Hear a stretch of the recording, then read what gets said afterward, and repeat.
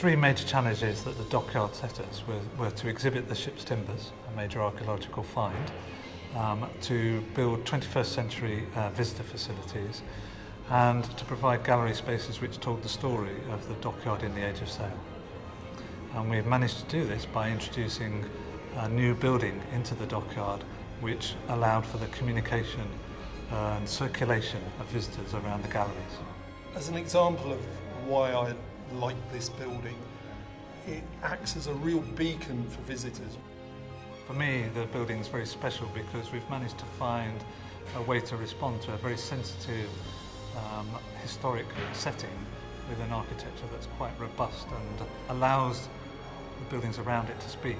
I love this building because it reflects so many elements of the historic dockyard, and in those modern reflections it unlocks the stories that are contained within the original buildings.